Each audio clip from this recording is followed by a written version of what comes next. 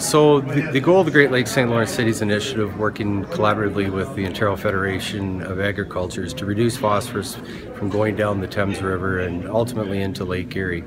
And what we're trying to do is not have any more harmful algal blooms that create microsystems, a toxin that ultimately could end up in our drinking water. There's two areas which need to be in the United States. They need to use nutrient management plans, which we have in the province of Ontario, and local governments have been responsible for those. And the other part is just dealing with our own cities and making sure that we don't over-fertilize our front lawns.